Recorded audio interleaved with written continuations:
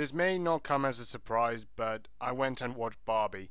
Now, I had very low expectations on Barbie. I didn't think it was going to be a good movie by any means. I thought it was going to be, a bad movie that you can actually laugh at and actually think it was going to be a fun, bad experience. But, man, I was so wrong. This movie is virtually bad in nearly all aspects.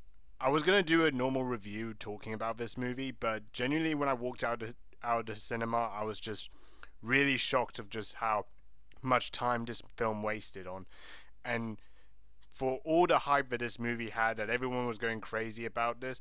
This movie is one of the biggest lies I've ever seen.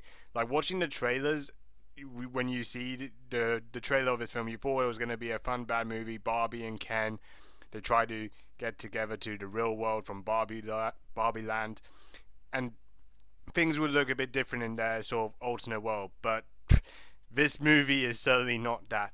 And the 90% ratings you see on Rotten Tomatoes is by far the biggest lie ever. This movie is objectively awful, and it doesn't stand out on its 2 feet whatsoever. But the main thing I will argue what this movie really suffers from is just how boring it really is. I mean, this movie really doesn't have anything funny or comedic at all. The comedy is really, really bad. I mean, first of all, I don't know what sort of comedy they try and play out. If it's just they want to view men as bad, women have to rule society, take over everything that men would do in their jobs. Because clearly that's not really something that would be funny. Maybe I could be the wrong audience, I don't know, but certainly I've had times where maybe certain movies I would have been the wrong audience. Maybe the Super Mario Brothers movie. Lots of people really liked that movie and thought that it was really good for kids to watch. And I can certainly understand that, because obviously you watch Mario, is very colourful, they really replicate Mario very, very well. And I can see why a lot of people enjoy it. The only problem for me why I wasn't enjoying it as much as other people might is because, well, it didn't really have a story, and I felt at times it didn't really center on the main character Mario, but kind of pushed for more Princess Peach's character more. But it didn't really feel like anything that you would have felt that you would talk down to, or anything that was deemed to be patronizing. But everything that you watch in Barbie is really, really patronizing, and really just doesn't distorts yourself from the real world. So let me kind of explain this.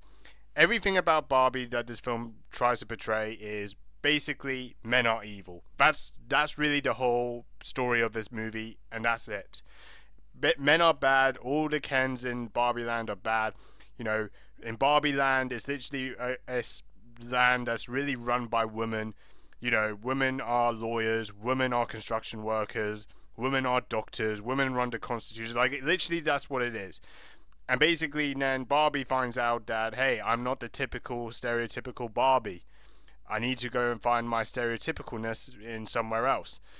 And they say, you need to go to the real world, which is basically the world we live in, essentially.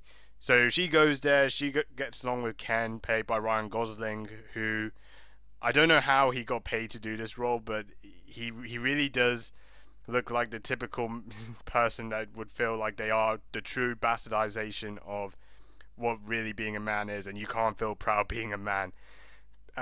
So he comes along with Barbie.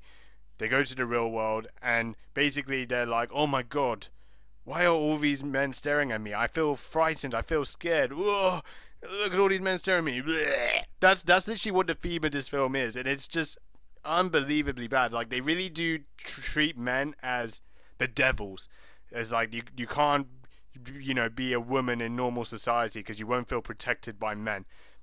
It's just really, really bad. Like, every single scene that they try and play a joke, where they try and bastardize men or use patriarchy as the theme that they used in this movie, which they did constantly. I actually think that was really the main logistics of this movie, is just focusing on patriarchy. And my god, it's really, really hard to watch. I honestly think if this was really what they would have really promoted in the trailer, about patriarchy, men are evil, and all those sort of stereotypes of men that are bad, and why we can't use men in society in today, because we have to promote, and push for more female empowerment, female entitlement, and all those sort of things, this movie would completely flop massively. But obviously they wouldn't do that in a trailer because, heck, why would people watch it? So now I'm going to tell you what this movie really was, what I watched, and it's a complete lie. So yeah, let's just have a look at these reviews, and I think these are the ones that kind of stuck up the most, so I'm just going to read it out. This film was incredibly depressing with very passive-aggressive writing. This should have been a delightful film, but instead we are bombarded with the constant shoehorning of patriarchy and a sense of hopelessness. Director Greta Gerwig appears to be projecting her bitterness in this film, stemming from her divorce, and it easily shows. And this is the next one, although I would argue the rating is very kind, but let's read it. I thought it was a good movie up until the part where they started to kind of bash on the guys, calling them dumb, and show the little girls how to manipulate guys to get what they want. I know it's a plot line, but what if a little boy decides to go watch this movie with his family and shows that they are not that important because they are guys? They added a small part to tell them to be themselves, but I think it got a little bit out of hand. Also, really weird dialogue for a kids movie.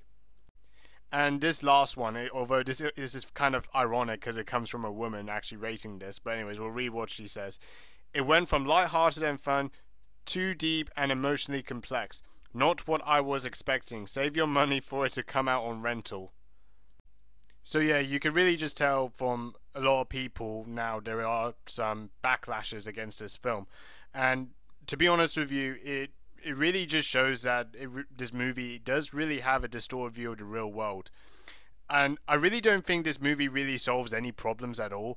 It's really shocking that, for a movie like this, that it's even targeted for children, and there were children, young girls, and potentially young boys would watch this movie, are going to be manipulated with this sort of nonsense, saying that men run the world, they control women, they're abusive towards women, they're, like sexual predators. All this sort of nonsense is really just completely untrue to really what goes on.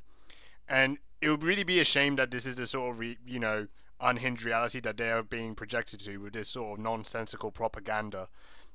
But that's the problem with this movie. I mean, it kind of would start being lighthearted and fun, talk, about Barbie Land. They could have made a story about Barbie Land in the real world without really trying to push any of these political nonsense and narratives completely. But instead, it projected this sort of view.